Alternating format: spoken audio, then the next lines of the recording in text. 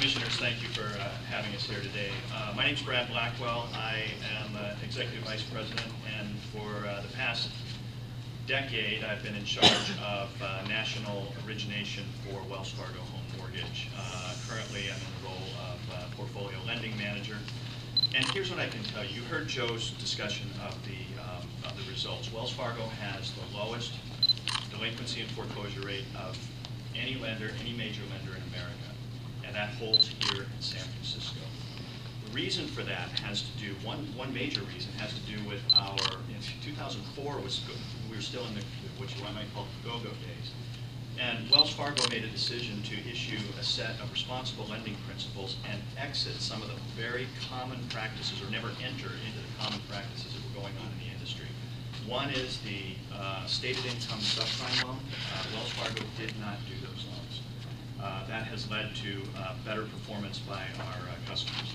Second was the monthly adjustable negatively amortizing ARMs that were originated and you've read so much about. Wells Fargo did not do those. As such, we lost lots and lots of market share during that period, 2005 through 2008. But we did it because we thought it was the right thing to do. Now, with a lot of allegations about Wells Fargo being a discriminatory lender, I can tell you that, first place, here in San Francisco, we have 85 people dedicated to home lending in the state, in the city. Every one of them is passionate about home ownership and sustainable home ownership. And by the way, more than 50% of our team members and originators are ethnically diverse, as am I. 30 seconds.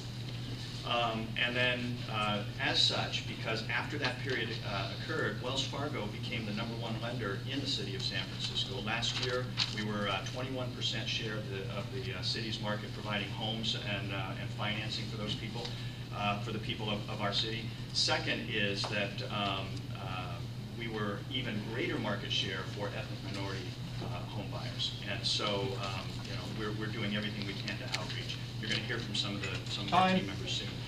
Finally, thank you, Mr. Black.